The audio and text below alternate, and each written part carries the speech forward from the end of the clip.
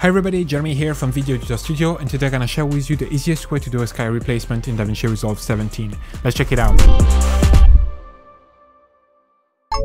Alright, so in Davinci Resolve 17 right now on the edit page, and I have in my timeline a clip of a girl shadowboxing on the beach, and here I have a thunderstorm, and I would like basically to replace the sky in that clip with the thunderstorm. To do that, we're gonna go over to Fusion. Don't worry, it's gonna be very simple. I'm gonna guide you step by step. It's gonna take less than 2 minutes. So basically, first off, I would like to just bring the storm right above my beach clip, and then I'm just gonna cut it, the excess, and then we're just gonna select those two clips and create a new fusion clip by right clicking on it, and new fusion clip.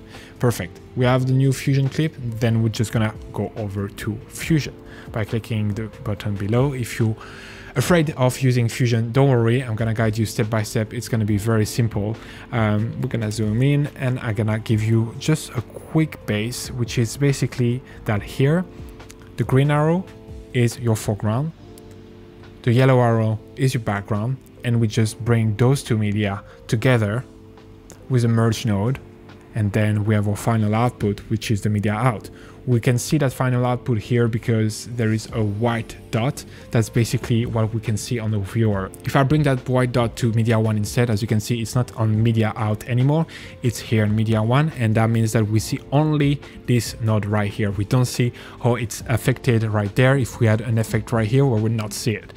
So right now we're just gonna click on media out because we're just gonna want to see how the effect that we're applying are affecting the entire composition. So then we're just gonna rename here our two clip. I'm just gonna rename this one, I know it's storm. I'm gonna rename this one beach. Okay, so now I want to switch those two because I want the beach to be my foreground and I want the storm to be my background. So here I'm gonna take the yellow and bring it to the green, and I'm gonna do the same here with the storm and bring it to the yellow. So now I've basically switched those two. The storm became my background and the beach became my foreground. Now I'm just gonna select beach, and then I'm gonna do shift space. That's gonna open this window, and here I'm gonna search for a Luma Keyer. Then I'm just gonna hit enter, bring the Luma Keyer in, perfect. And here we're just gonna go over to invert, and we're gonna adjust this slider here with low and high to select the right contrast between our highlight and our shadows to make sure that we have something that blends in properly. So here I'm just gonna raise that a little bit. All right, and I think I'm quite happy with that. It's working quite good for me. Yeah, it's fine. I'm happy with that, but it might be widely different for you, you know, depending on the light, the amount of contrast that you have on your sky, the amount of contrast that you have on your foreground, the colors and so on. You will need to adjust those differently, and on some clip it will just simply not work. It's not gonna work with everything. It just really depends on the kind of contrast, the kind of light that you have on your clip. If it doesn't work with luminance, again, depending on the clip that you got, you can try either blue, green or red, and it will just give you a different kind of blending mode depending on the colors that you have on your clip.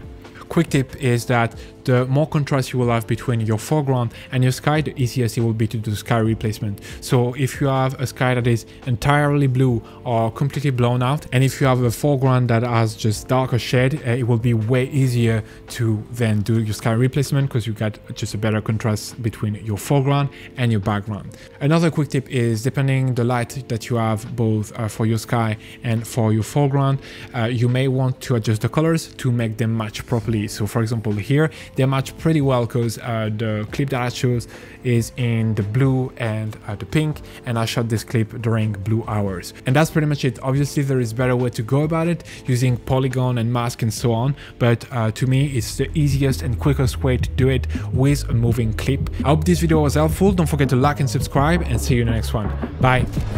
Speed up your workflow and create better videos using the pack available on our website, including titles, transition and templates, but only for Davinci Resolve. Get started today by downloading our free starter pack containing a compilation of 20 titles curated from our library. Link in the description below or at videoeditorstudio.com.